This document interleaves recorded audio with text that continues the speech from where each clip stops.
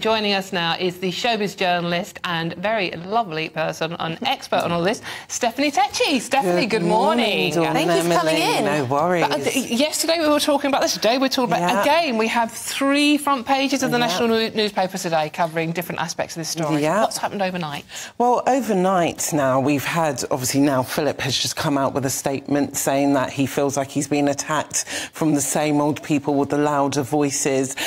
Daily Mail have also made claims that the male in question, actually was not asked about his relationship with Phillip. So that is now another spanner in the work, because ITV have claimed that, yes, they did investigate it, and both parties denied it as well.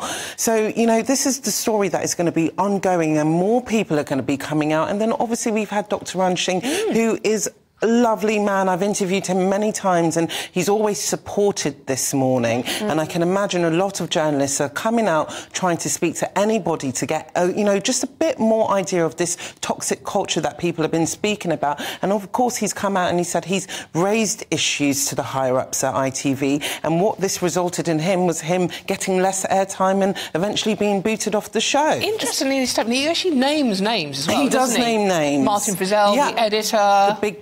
The higher-ups. Yes. And, you know, for him to do that, he must feel... I know a lot of people say, why now? It's because now it's all coming out. You know, Phillip wants to say, oh, it wasn't toxic. But what I've seen, or what I've heard, is that they've been sweeping this toxicity underneath the carpets for so long. So now we've got this atmosphere where people can actually open their mouths comfortably about what's really going on behind this morning. This is just the beginning of many stories we're going to be hearing. I mean, do you think his statement... Well, it's certainly a bold statement from him, suggesting that there are people who are out to get him and out to get the show, but out to get him personally.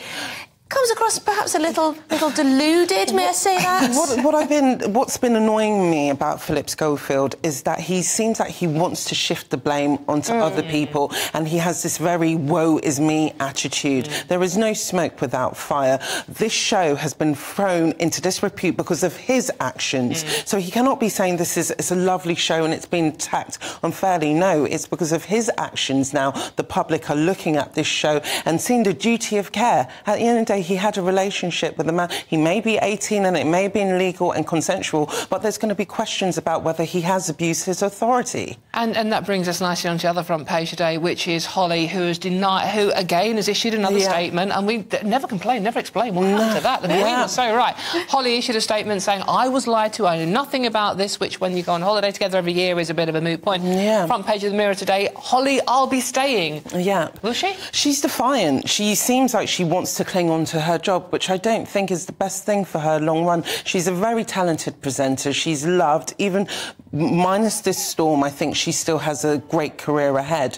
But this morning... Do you think? I do think she has on her own, but she's going to have to take some time out. I think her trying to rush back into the hot seat of this morning is not going to do no favours. Because I'm thinking, because there have been reports elsewhere that this could be costing ITV tens of millions of pounds. That is huge. I mean, Phil Schofield really, and potentially the cover-up. We don't know who knew what when. The front page of the Sun today about costing the business huge amounts. And, you know, I always say no talent is bigger than the show, and the show is a money-making machine. It has been for the last 14 years with Phil and Holly. And now if Phil and Holly aren't there, I don't know if advertisers are going to want to spend that cash with just Holly by herself. And even if a show, if it's been, you know, being painted out as it is affecting people's mental health. Well, yes, and the whole show was about real-life stories and family values and all of this stuff, and it's been thrown into disrepute, and advertisers are already pulling out. So it could be game over for the show.